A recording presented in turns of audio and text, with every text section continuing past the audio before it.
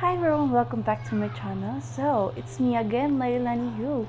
But if you're new to my channel, please don't forget to subscribe and hit the notification bell below.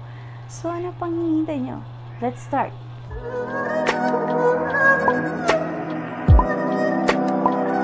So, yun nga guys. Alam nyo ba kung ano yung topic natin? Malamang nasa title po. So, how to get a flat tummy. So, ganito po kasi yan. Ang ginagawa ko po kasi, mataba ako dati. Hindi po ako, ganito po, nag-lose weight na po ako. Pero dati, sobrang baboy ko po talaga. Yung, ang laki-laki ng tiyan ko. Ang tiyan ko po talaga yung malaki sa akin. Tapos po, yung uniform ko ay, kapag umuupo ako, lumalabas talaga yung tiyan ko kasi ang laki-laki. For now po, hindi ko na ipapakita kasi gusto ko po yung masaksihan lahat po sa weight loss journey ko. Pero ayoko pong magdigo-digo ngayon. Itutuloy ko na po. So, how to have a flat tummy. So, yun nga po. Every morning, ang ginagawa ko is umiinom ako ng 4 glasses of water. Yes po. That's what you call po water therapy. At sinusunod ko po yan sa mga Japanese. Kasi yun po yung ginagawa nila. So, yun po. Mas maganda po pag yung water nyo is may lemon, lime, or limonsito. Kung ayaw nyo po yung limonsito po, hindi ko po alam sa Tagalog yun kasi limonsito po yung tawag namin sa Bisaya. Bahala na lang po kasi mag-English ako. Sige po, kahit ano po, lemon, lime, or limonsito, kung ano po yung ma-afford nyo, okay lang. Dapat sa isang glass po, yes, di ba may 4 glasses of water po kayo? Dapat may isang glass po doon na may lemon. Hindi naman po pwedeng lahat may lemon. Baka sumakit yung tiyan nyo o baka hindi kayo sanay. Kasi sa akin po, sanay na po ako nasanay na po ako. So, yun nga po, dapat when you wake up po sa morning, dapat uminom po kayo ng ganun. 4 glasses of water, tapos may lemon po. Kahit ano, lemon, lime, yun po, limonsito. Tapos, dapat empty stomach po kayo dun kasi kailangan pong malabas yung waste nyo. Kasi yung lemon po or lemon sito or lime, nakakalabas po yung mga waste natin. Maglalabas po tayo ng waste o mag-dispose po tayo nun. Kaya empty stomach po. Of course po, yun po yung gagawin nyo. Pero dapat may exercise din po kayo sa tummy. At ipapakita ko po yun sa next vlog ko. So yun nga po, ang gagawin nyo is 4 glasses of water po. Pagkatapos nun, di ba magbe-breakfast na kayo? Dapat, before breakfast, 10 minutes before breakfast, is dapat uminom din kayo ng another 2 glasses of water.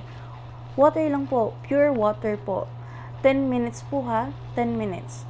So, pagkatapos nun, pag kumakain na po kayo ng breakfast nyo, kahit anong oras po kayong kumain, wag po kayong iinom ng tubig pag kumakain kayo. Kasi, yan po yung dahilan kung bakit nagbo-bloat yung tummy nyo or yung tummy natin. Kasi ginagawa ko yan dati kasi akala ko pag mas maraming tubig na iniinom pag kumakain kasi nabubusog tayo, hindi pala. Nagkakamali po tayo doon kasi yan po yung rason kung bakit nagbo-bloat yung tummy natin. Kaya po, wag po kayong uminom ng water while kumakain kayo or habang kumakain kayo. Maliban na lang po pag nabilaukan kayo o sa Bisaya, natukan. Yun po. So, pwede na po kayong uminom pagkatapos nyo pong kumain. Pero, 10 minutes before, after nyo po kumain. Uminom po kayo ng 2 glasses before kumain. At after nun, after nyo naman kumain, 2 glasses of water po. Pero after 10 minutes pa rin po. Pero sa akin po, ginagawa ko pong pag-inom ng tubig is after 30 minutes. Kasi, pagkatapos ko pong kumain, tumatayo ako ng 30 minutes or 1 hour po. Kasi nakakatulong din po yan para hindi mag-bloat ang ating tummy. Yun po.